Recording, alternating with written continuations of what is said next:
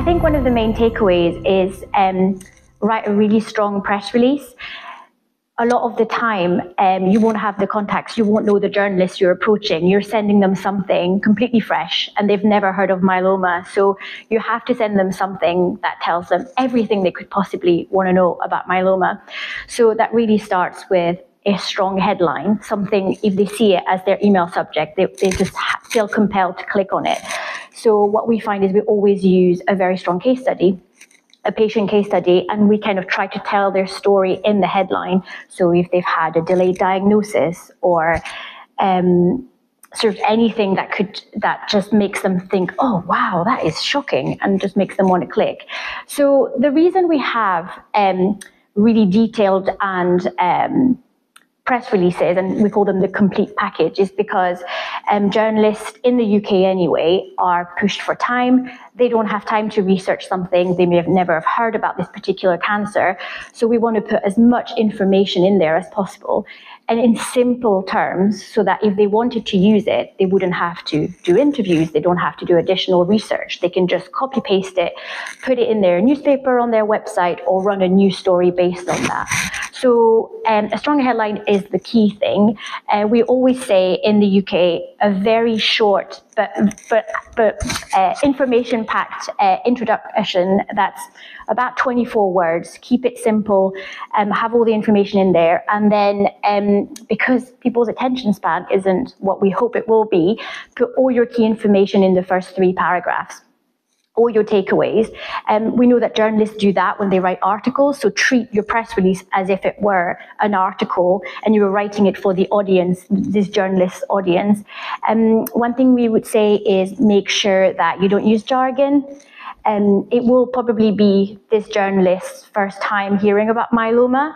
They may just switch off when they hear about a cancer they've never heard of, but if you explain it simply, you're encouraging them to just think, oh, I can write about that, I understand it. One thing we would say is stick to just 3 statistics if you can. People just can't take it.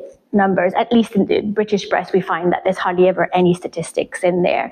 One thing I would say is use strong quotes, patient quotes, but also it's a good opportunity to share quotes from your chief exec or anyone at your charity. And if you use a quote from your chief exec or anyone at your patient organization, make sure you've got a call to action in there or a strong message.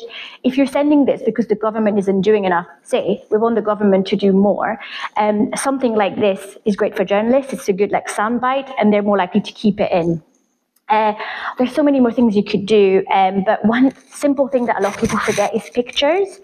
Whether it's on a website or in a newspaper or even, for TV, they will actually use pictures, and you'd be surprised how many times people call you at 6 and say the picture is blurry, it's too small, it's the wrong shape. So just send them a few of the patient. Anyone quoted in the press release should really be photographed, and you should send it to them. And one thing we always do at Myeloma UK, we find that works, is press releases can't be that long. So there's a lot of information you want to share with people, like the key symptoms of myeloma, what your organization does, key statistics. So that's your opportunity at the bottom to do a fact file and to just do lots of bullet points. Anything you want them to know. The journalist may or may not use it, but at least you've done your job. You've shared everything that anyone would possibly want to know about myeloma. And one thing I would recommend is always double checking if you're mentioning an event, think who, what, where, and when. It's so easy to say something's happening and you forget to say where or when. And my personal tip, as something I do all the time, is when in doubt, always bring it back to the impact on patients. It's so easy, especially when you're talking about a big campaign or a survey or a study you've done. You have so many statistics in your mind. And of course, for us, they're all super important. But for journalists, really, they're thinking, what's the key thing? What's going to be my headline?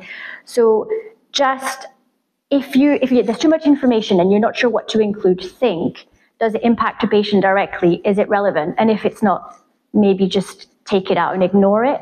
So building relationship with the press is a long process. And I don't know about other countries, but in the UK, it's made harder by the fact that a lot of people are made redundant, people move on, it's a tough industry, and we find that sometimes we've got a good contact and then a month later they're gone. So there's different ways you can do this. And I think instead of just focusing on maybe, oh, I want to be in this one newspaper and this is the one person I need to speak to, what I would say is, if you can, so we subscribe to a media database, and that means you get access in theory to every journalist working in the UK, and you can figure out who works in health, who works in radio, TV, and we create lists, and then we send, so in the beginning what I did is I sent our press releases to absolutely everyone, just so they would even know who we are as a charity, because most people don't. And then sometimes we wouldn't hear back from them, they wouldn't even open our press releases. But eventually when something came up about cancer or blood cancer, they might just remember, oh, I got this email or many emails from that woman at that charity. But more generally, if you kind of email everyone, someone's bound to get back to you and just say, oh, that's an interesting story. And then that could be a small local paper, but then, that story in the local paper might be picked up by a national paper, and then you work your way up. When it comes to communications, it's important to have some things in mind. The first one is media usually reaches us with a very tight deadlines. So either you respond fast or the opportunity is gone. To respond fast, but also to respond with consistency, it's important to prepare the key messages you would like to share with media. For example, your main goals, the main results of your projects, things you want to highlight from your event. So your spokespeople have a clear idea of what they should say when they are asked about the project. To select your spokespeople is important also to evaluate their public speaking skills, depending also the kind of interview they are going to respond. For example, it's not the same to respond a local newspaper interview or a national television interview. So depending on that, you could select the best spokespeople for your organization. MP can support our members in the communications area by helping them with a press release template, helping them preparing the key messages for the event they are going to prepare.